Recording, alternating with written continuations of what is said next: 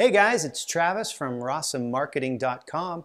Hey, I just had the real pleasure of actually creating a video with my son who's going to present it tomorrow in one of his classes at school. And so I just wanted to take a minute to show you the video that my son and I created just for the heck of it. So enjoy my son, Tate Ross, as he talks to you about huskies.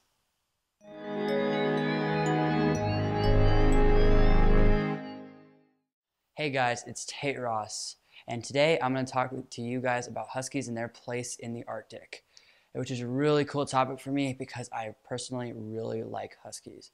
Jumping right in, the origin of the name husky comes from Eskimos because that's what they originally were called, and it dates back to 1852. But when the East sailors came over, the name Eskimo came with them. So the name Eskimo stuck, and the name husky was passed on to the dogs.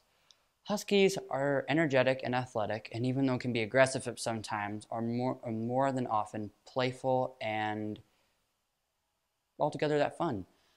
They are known to have very thick coats of fur with blue eyes, but sometimes it can even have green, and in even rarer cases, sometimes yellow. The Siberian Husky is probably the most common kind of husky. It is middle-sized with thick coat and can haul heavy loads for long periods of time.